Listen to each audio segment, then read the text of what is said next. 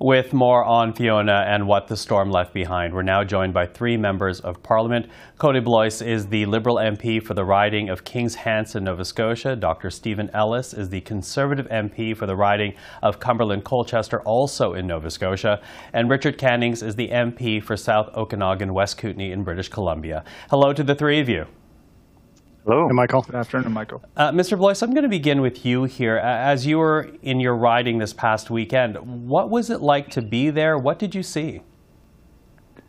Certainly Kings Hants was spared the same impact that we saw in Cape Breton, in Prince Edward Island, and Western Newfoundland. But we saw extreme weather in terms of wind. I think the recorded elements were up over 100 kilometers an hour, lots of downed trees, lots of individuals without power.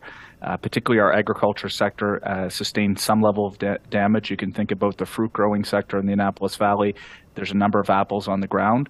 So there remains households in my riding that don't have power, but we're in a much better situation than some of the scenes you would have seen from Cape Breton, Prince Edward Island, and Western Newfoundland. Better situation, as you say, but regardless, a powerful storm that ripped through the Atlantic. Dr. Ellis, I'm wondering if you would talk to us about your experience and what you saw when you were in your riding, and really the kind of stories that you're now hearing from people across the province. Yeah, thanks for that, Michael. You know, realistically, the biggest thing that we see, downed trees, power poles, houses without roofs, businesses without roofs, the arena in Truro without a roof. So we know that this has a very, very significant impact. When I left this morning, about 40% of Nova Scotia Power customers were still without power, which of course then leads on to the difficulties with spoiled food, etc. It's been absolutely devastating, and certainly to echo my colleague's comments, we know that in Truro the maximum sustained wind was around 132 kilometers an hour, so very, very significant wind and significant amounts of rainfall.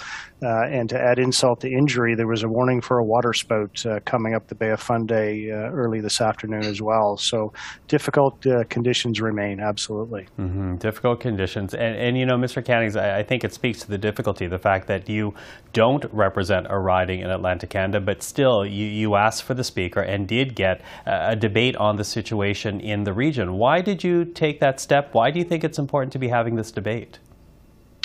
Well, I mean, first of all, my thoughts are with the people who live on the Atlantic coast of Canada. I have lived there for a number of years. I lived on the island of Newfoundland, so I know what Atlantic weather can look like, and I know the strong resilience of Atlantic people.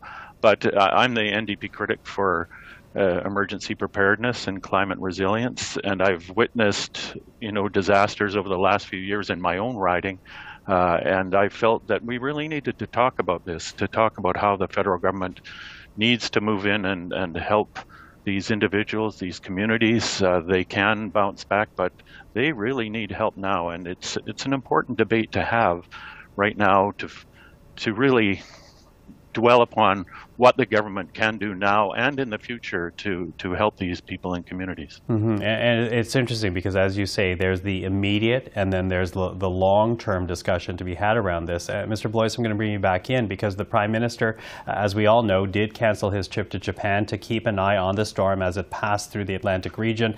Military is now being sent, in some cases have arrived. When it comes to Nova Scotia, what do you think the focus will be in the short term? What do you think the focus needs to be right now? Look, and we welcome the opportunity to have that conversation, that debate tonight in the House of Commons. And as was, I hope, articulated during question period, the Government of Canada has moved swiftly to support the provinces in both the Atlantic region and, of course, Eastern Quebec as well. This was a situation that we have been monitoring for a number of days prior to when Fiona actually hit our shores.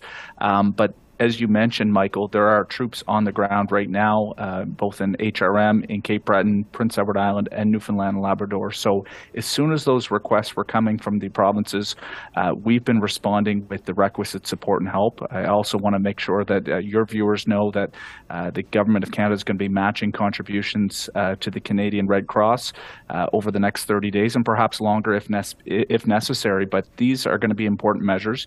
In terms of fiscal support from the Government of Canada, the model will be similar to what happened in British Columbia, where provinces will actually have the assessment on the ground and will be there to cost share to help make sure that we can be part of not only the cleanup, but the longer-term rebuilding of some of these communities, as has mentioned. Mm-hmm. When you hear that, Dr. Ellis, when you see the moves that the government has made so far, what's your assessment? What are you watching out for right now? I think what Atlantic Canadians really want is processes that are timely and processes that are transparent and implemented quickly. Time is of the essence very clearly.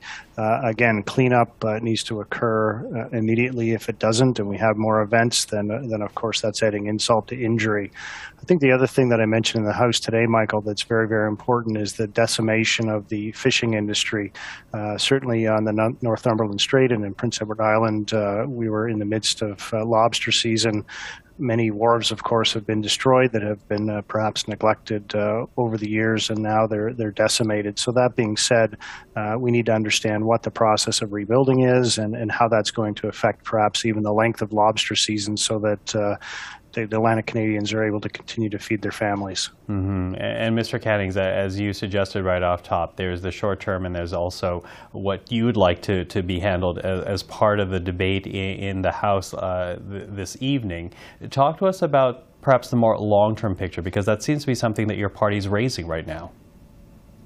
Well, even the sort of intermediate term, my experience with some of the disasters we've had in British Columbia. My riding Grand Forks was flooded in 2018. We had the floods in Merritt and Princeton, Abbotsford last fall. And the immediate response was good and prompt, but these are small communities that, under the federal bureaucracy, we're expected to shoulder 20% of the costs of rebuilding. They simply can't do that.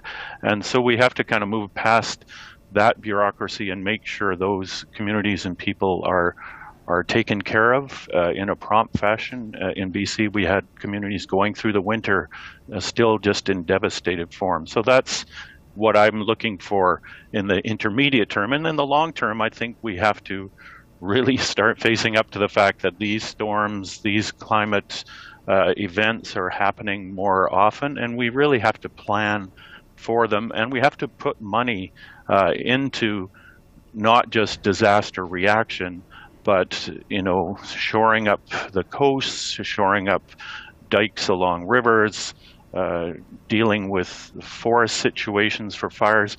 We really have to make sure that we're planning for the future, and it will save us money in the future, but so it's an investment. And that's where I think for the real long term, that's where we have to start thinking about the climate adaptation part of this story. And certainly this is going to be a long process. We hear from a lot of different people, the rebuild and the cleanup, and now, of course, the debate, which we'll be watching very closely this evening. But for now, Kody Blois, Dr. Stephen Ellis, and Richard Cannings, thank you so much for the time today. Thank you, Michael.